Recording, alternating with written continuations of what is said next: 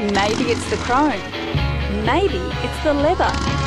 But there's definitely something special about the Harley-Davidson motorcycle.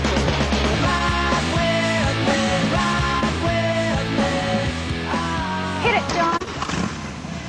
Now, I personally think it's that unmistakable sound. It's fantastic. It really gets your blood pumping. Enough talk, Sal. It's time to ride. Yes, sir.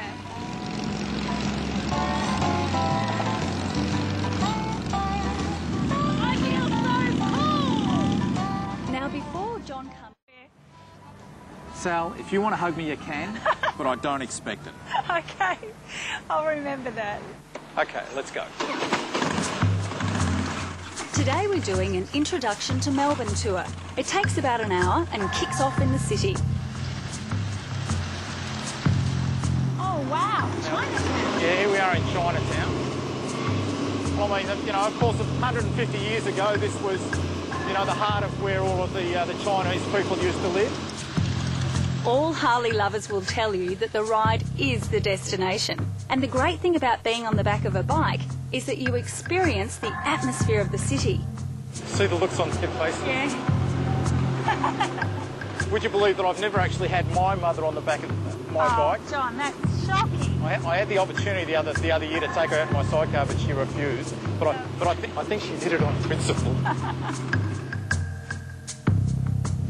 A highlight of the tour is cruising Melbourne's most famous bridge.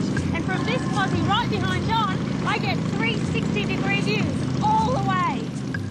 Sally, I come over the bridge at least, you know, sometimes a dozen times in a day, and I never get sick of it.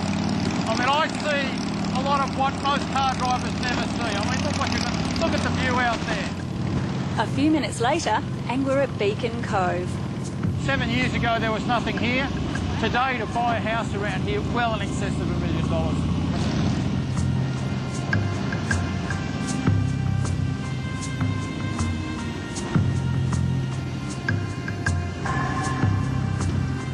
So where to next, John? Well, you've got to get off sometime, Sal. Just one more lap. Oh, you bloody women, you're all the same. I've just created another monster.